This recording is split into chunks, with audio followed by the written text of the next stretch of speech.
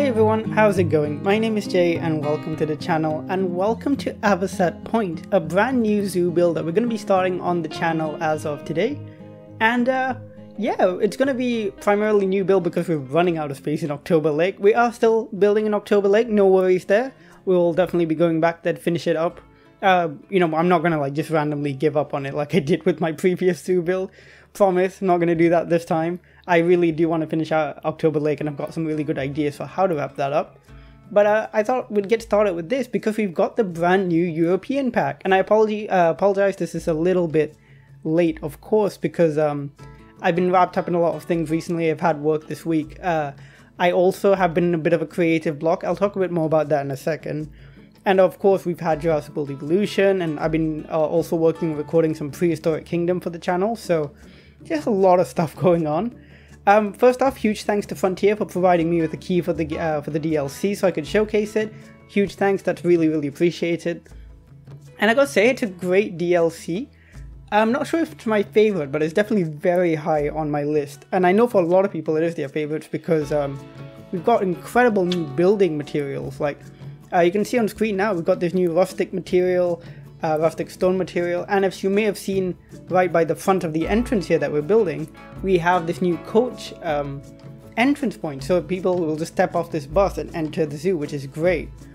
But yeah, before we go on, let's talk a little bit about Avocet Point as a whole and what it's going to be like. So Avocet Point is going to be a temperate zoo set in the south of the UK, so where I'm living right now. So think kind of south of London, the Brighton-ish kind of area, or maybe even further southwest, like going on to Cornwall, Devon, places like that, where, you know, the weather's temperate, but you also have like lots of these kind of islandy kind of areas, like, you know, it's not obviously not tropical islands, but, you know, islands nonetheless in the UK, and there's a lot of like nature, there's a lot of focus on nature, the nature preserves and stuff in this kind of, in the southwest of the UK. You know, we have things like the Eden Project down there and stuff like that, which is, by the way, if you didn't know, massive like botanical greenhouse kind of like, it's just really cool, look it up, it's very cool.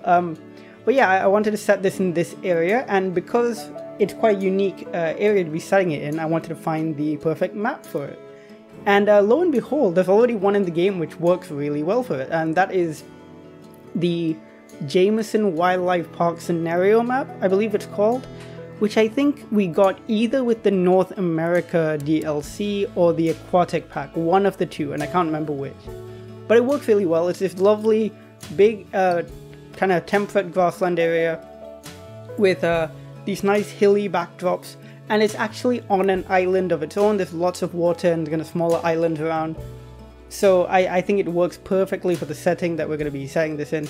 Of course, I'm not going to be super precise about it. Like, when it comes to like road markings, for example, I'm not exactly like an authority on the matter, so I'm not going to be quite so perfect with that sort of stuff, but I'll try my best to make it look somewhat realistic. And as you may have noticed, there is an entrance road and an entrance, because I realized while we're building in October Lake, we don't really have a proper entrance to October Lake, and I've been thinking about doing one for ages, but I thought we'll start like early in Avocet Point and actually get into building the entrance right off the bat. So relatively simple entrance, but it is a long time lapse just because I really was taking a lot of time to get to grips with the new materials, and like I said, I have been in a bit of a creative block, and yeah, I'm just gonna be like a bit transparent with you guys. It has been rough for me the past few days trying to build anything in Planet Zoo, and I really don't know why. I think at some point you do hit a creative block, and it's really rare for me in this game because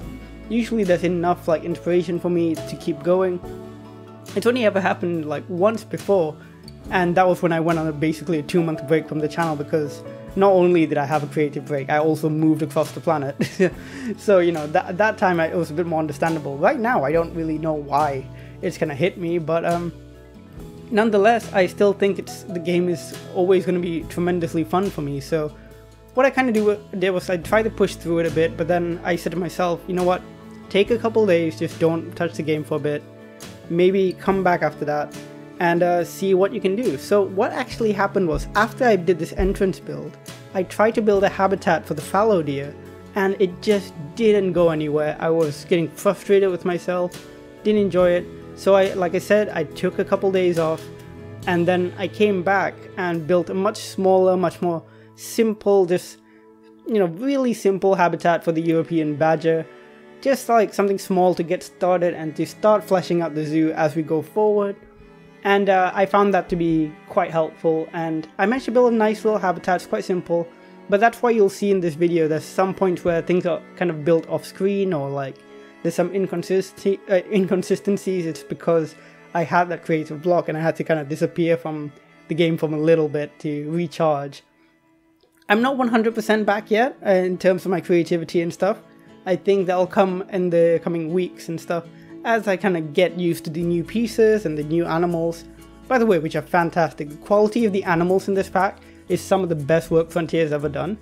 And the European badger, which I'll show you today, is actually potentially my favorite. I really like it. It's just so cute and so adorable. And we got those guest barriers, by the way, in a recent update. I believe that came with the North American pack, and I just haven't used them. I'm using them here for a ticketing booth. It works pretty well, except if your park's really crowded, then don't do like narrow things like that. But otherwise it works really well and looks pretty cool. I'm going to mess around a bit more lights and stuff in the zoo later on, but not now. Also, I love that bus, by the way. It just works so well as, like, you know, imagine that's a drop-off point for guests and they come in from there. And there is an external road network here. I built a very basic one. And I'm going to put down road markings and stuff in the future when I can really be bothered, basically. And that'll be like, it'll lead down to a car park and stuff like that, and I'll just add a bit more realism.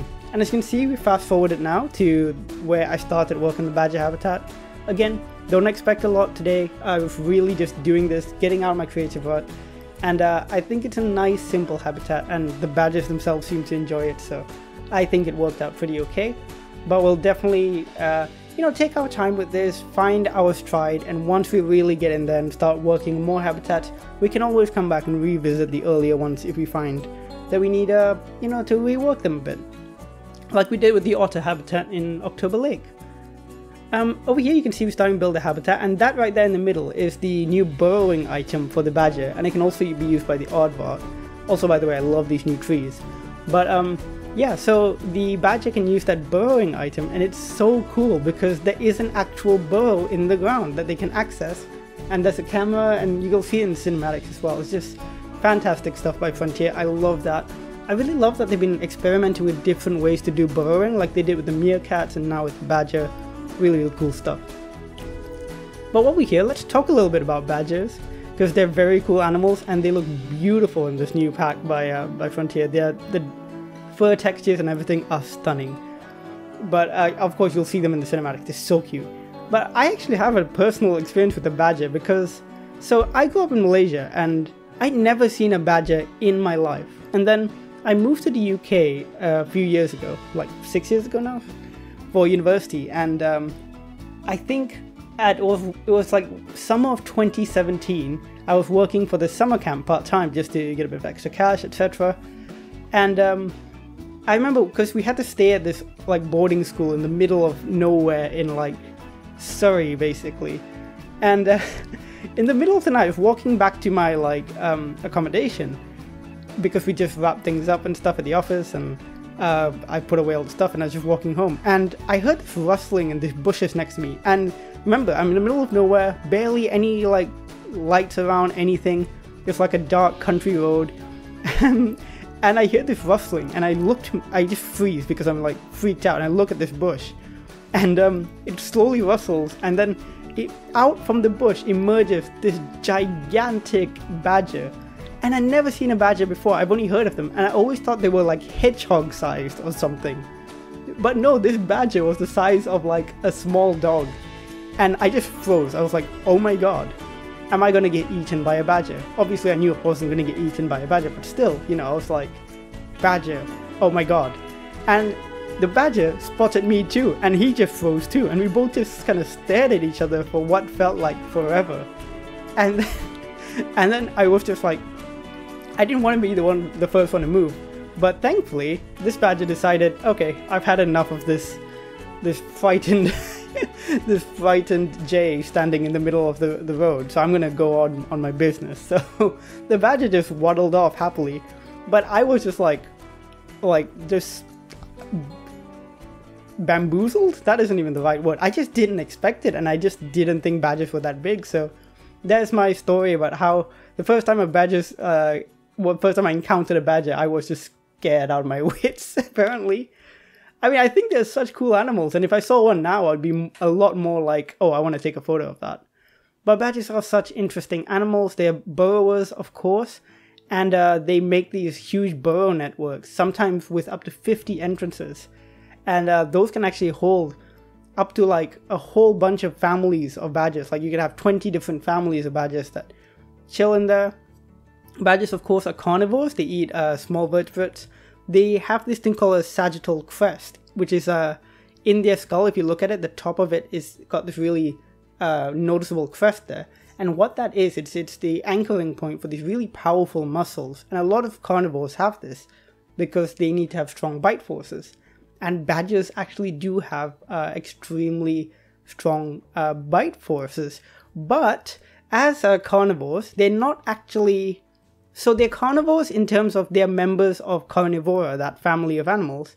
But they are actually omnivores. Besides small vertebrates, they also eat things ranging from like beetles to like occasionally even fish, and just basically anything they come across they will eat. And that's why I actually encountered that badger that one time, was because at that summer camp, apparently that badger had taken up residence because the food was being, all the excess food was being disposed of.